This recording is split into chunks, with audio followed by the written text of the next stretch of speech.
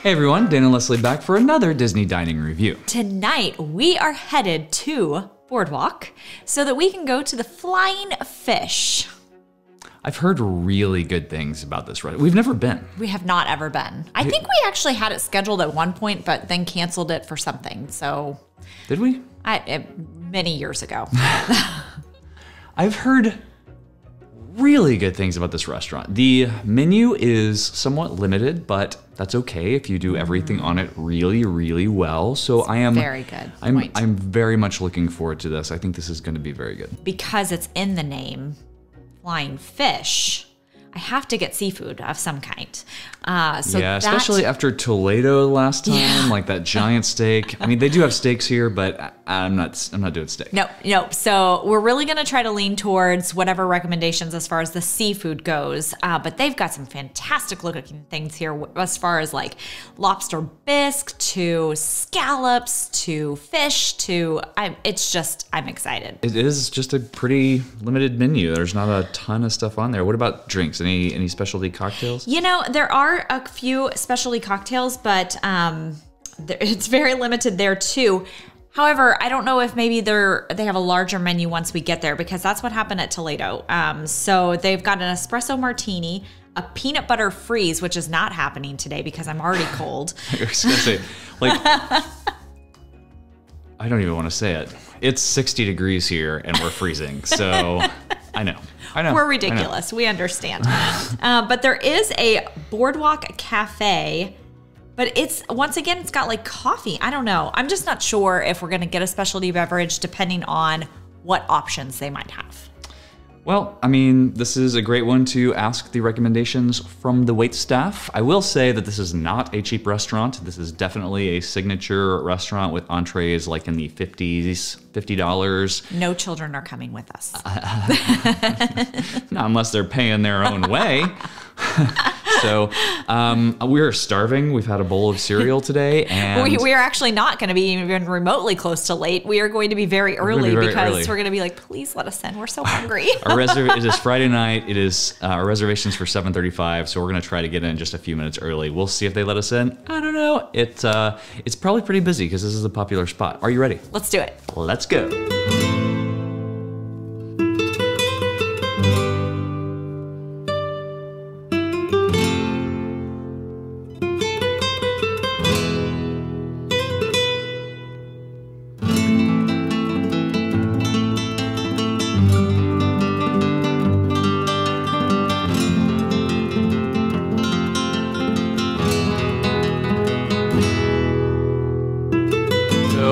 Fish is behind us. We checked in 40 minutes ago, which was 20 minutes early, which means it's 20 minutes past our reservation time, and we are still out here in the cold, not starting off to a good night. So whenever I checked in, she said they were seating people right at reservation time, and I was like, okay, no problem. And then we came back into the restaurant about 10 minutes after our reservation time and questioned it. She was like, well, we're actually running like 20 minutes behind, so. We got set 25 minutes after our reservation time, which was not the best start to the meal, but we are putting that under the bridge, and we are going to enjoy some fabulous food here. I got the cucumber Collins. It's really, really good and refreshing. So you definitely need to like cucumber. It's very heavy on the cucumber flavor, but really, really good and well done. They just brought the bread and the butter. The bread is made from a local bakery in Orlando, and they make their bread, it's a semolina, some kind of bread that is made with potatoes and chives in it, and then they make their butter in-house apparently, so I'm kind of excited to try this. Okay, I of course got an old-fashioned, which it's good. Big ice cube, which is a plus. It's done pretty well. The bourbon is a little overpowering. The the simple syrup in there, but it's done pretty well. So I like that. The bread looks fantastic. We did not get an appetizer because, quite frankly, none of them just really stood out to us. What we did do was we ordered 2 entrees with an accompaniment of sea scallops, which is an entree in and of itself, and there are just fewer of them with the accompaniments, but we wanted to try basically 3 entrees, all seafood. Leslie got the pasta, which is the newest thing on their menu. I got the potato wrapped red snapper, which sounded really interesting. He said they wrap 6-ounce red snapper fillet with very, very thin potatoes, sear that, and then finish it off baking, and then a side of the scallops with that. So very, very excited about that. He said the red snapper has been on their menu for like 25 years, like since they opened. I didn't know they were here 25 years, but that's what he said. Food has arrived. This looks fantastic. So we're gonna try a scallop first. Scallops are done pretty well. Potato wrapped red snapper. That's a really meaty fish. I like the potato on the outside. It's very well done. This actually looks fantastic. They're like little, I can't remember the kind of pasta, but they're like little pearl-sized pasta. The pasta has a good flavor. The saffron that's on the bottom is really, really good. Shrimp was well done, and I like that they took the tails off already, so I didn't even have to worry about that. I'm pleased. Okay, so this is like chocolate on chocolate on chocolate, like, oh my. Here we go. That is a lot of chocolate. Wow. That is a lot of chocolate. Very good though. Very rich, but very good. Okay, I think we have ordered as much as we're gonna eat. We will finish this up at home.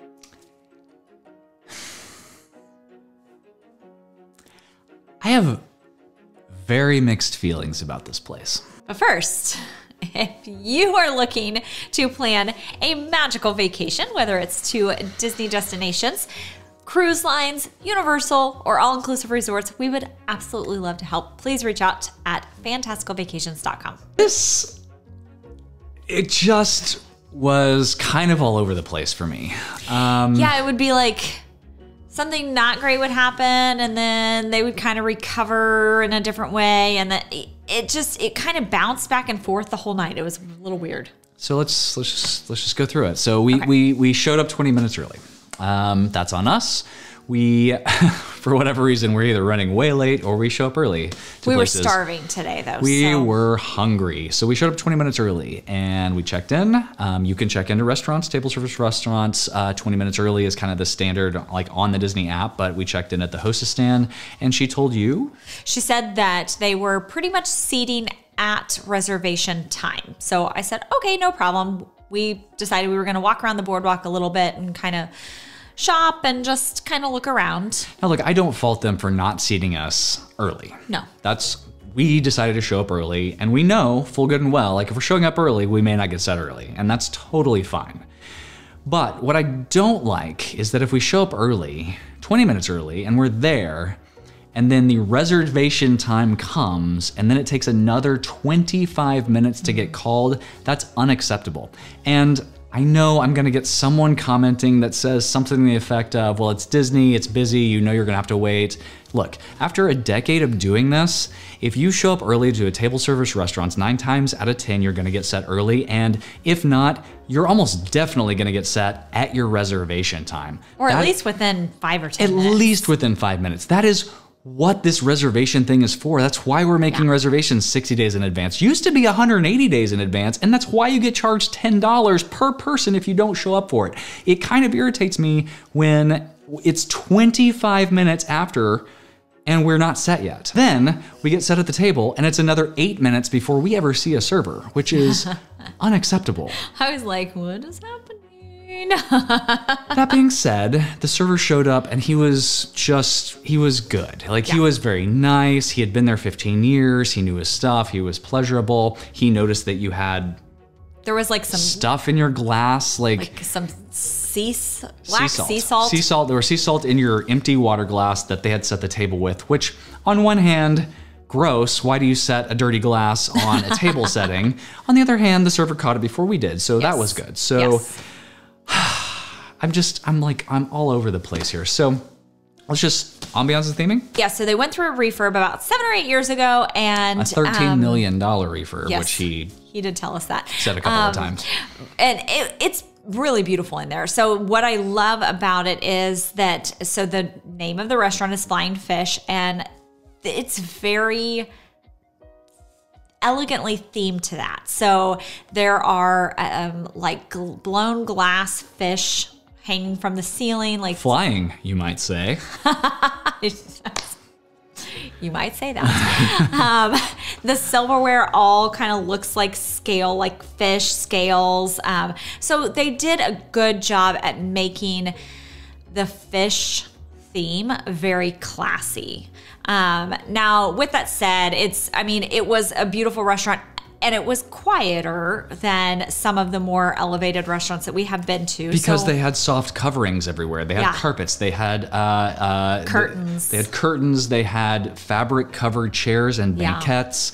And I do like the fact that you're not like this next to the table next to you, like trying each other's meals. Yeah. There is space, and there's banquettes in the middle of the restaurant between the tables, and so you're not like right up next to people. So I do like that. Yeah, that was very nice. So as far as elegance and kind of intimacy, all of that was really, really lovely. So we gave ambiance and theming a 4. Service. There were a couple other times that he was like really Johnny on the spot, but then there were some times that it took a really long time again. Like he was, it took a while for him to take our check, and and this just was stuff not like a new that. guy. I think he was a little above average. Like he did explain things, and he made some good recommendations, but at the same time, we can't discount the obvious slow service there. So we gave it a 3.5. Yep. Drinks were good.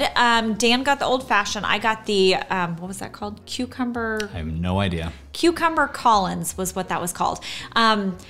Yours was better, actually. I really enjoyed mine. It was very refreshing. Like I would love to figure out how to make that so I could have it like sitting out on a hot day by the pool, because it was a very refreshing drink.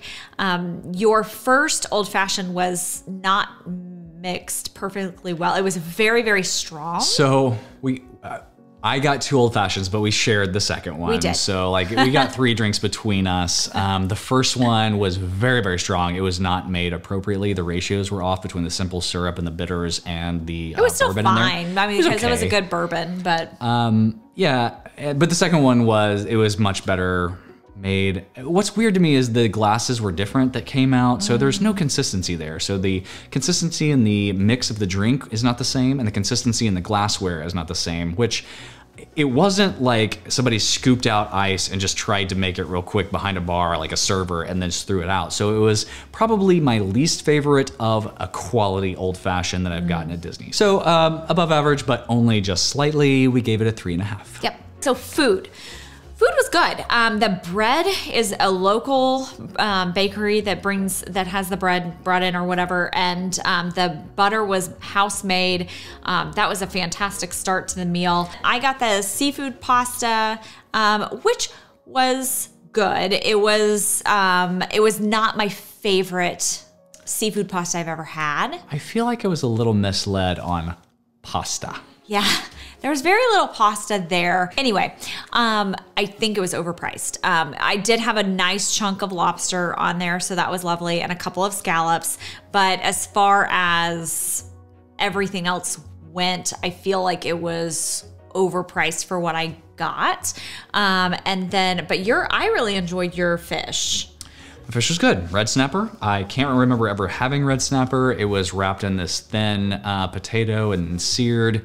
It was really good, but it wasn't like blow me away, I have to come back here and have this again good. And so like when I think of that type of meal, it doesn't have to be expensive, but this thing was $58 plus the $21 accompaniment of 3 scallops, just because we wanted to try scallops and we didn't realize that scallops came in yours.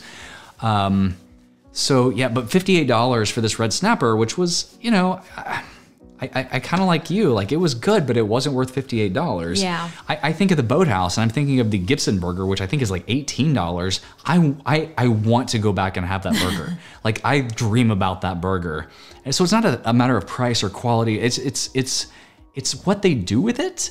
And it's like I would take a bite, and one would be really, really good, and one would be like overly salty. I don't know. It just wasn't consistent again. Like the drinks were consistent, but I think it was a little bit better than the drinks. It was definitely above average, but not like my favorite meal ever. Yeah. I honestly don't ever have to go back to Flying Fish. Yeah, so we rated the food at a 4. We did get a dessert as well, the chocolate dessert, which was a lot of chocolate, but it was good. And so we rated the food at a 4. I kind of bounce around. That leads it out to be a 3.75. I think that's probably well deserved. I think it probably falls somewhere between a 3.5 and 3.75 for me, a little bit more. So, but it's one of those places that I'm glad I went and experienced it. It was delicious. If I were to pick a date night at Disney, I would pick somewhere else. Well, and this ended up being about $10 less than what we just spent at Toledo, which was a very expensive meal. This was a very expensive meal. I would much rather go eat at Toledo. For a $10 difference, we had way more food. We came home with quite a bit of food, enough to feed both of our kids with a little bit of, I mean, we heated up some pizza rolls and that was their side, but it was enough for 2 extra meals basically. So we essentially got 4 meals out of the Toledo meal for an extra $10, and it was much better. It was a much better experience. It was just better all the way around. I would much rather have that than Flying Fish. And I can't do these reviews and not compare them to each other. I know, it's really hard. That's what we're dealing with.